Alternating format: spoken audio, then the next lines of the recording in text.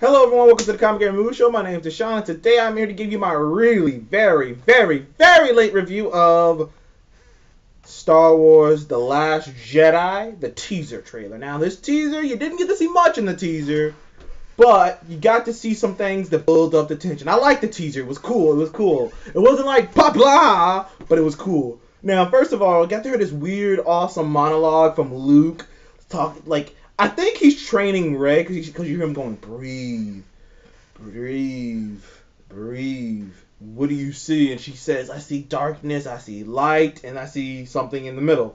And when she says, I see darkness, they show a helmet. They show Darth Vader's helmet kind of crumbling. And when she says, I see light, I think you see a back shot of Leia. Now, as everyone knows, Carrie Fisher passed away. So from what I'm hearing, Leia's not going to be in the movie. So I don't know if that shot's going to be in the movie. Unless, they don't show her, but they have a shot. I wonder how they're going to do that. I'm curious about that. Man. This Star Wars movie is going to have the Fast and the Furious vibe going since Carrie Fisher died. So now it's going to have that baggage with it. It's going to carry it over to huge numbers. It was already going to do big, but now it's going to do even bigger than that. But anyways, back to the teaser.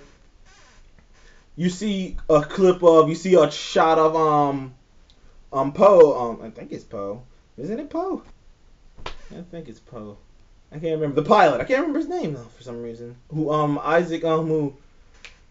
can't remember his name. The pilot. You see a shot of him running with, BB-8. You see a shot of Finn in the pod. It looks like he's still unconscious, but maybe he's about to wake up. You see a shot of Rey on this, cliff, Karate Kid style, taking a breath.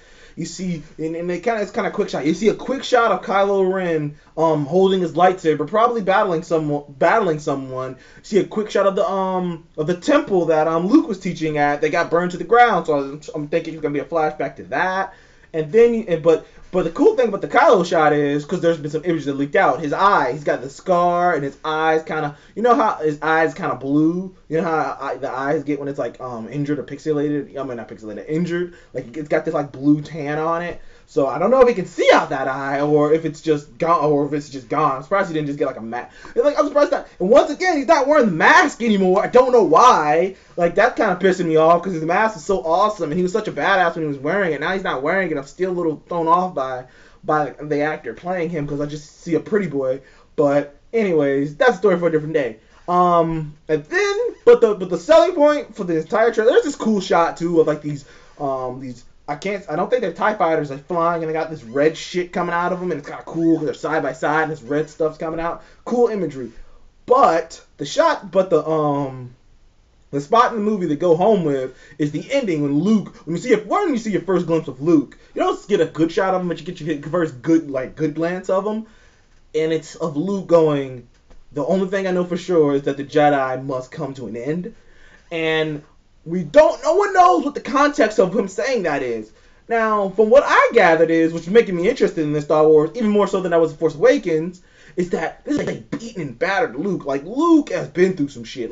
The way his voice sounds, the way his demeanor looked, even in that just shot, a picture tells 1,000 words, and that picture told me that he's a broken man who's look, man, I'm the last Jedi. I'm training you to be a Jedi, but then you're to be the last Jedi, because I'm gonna die.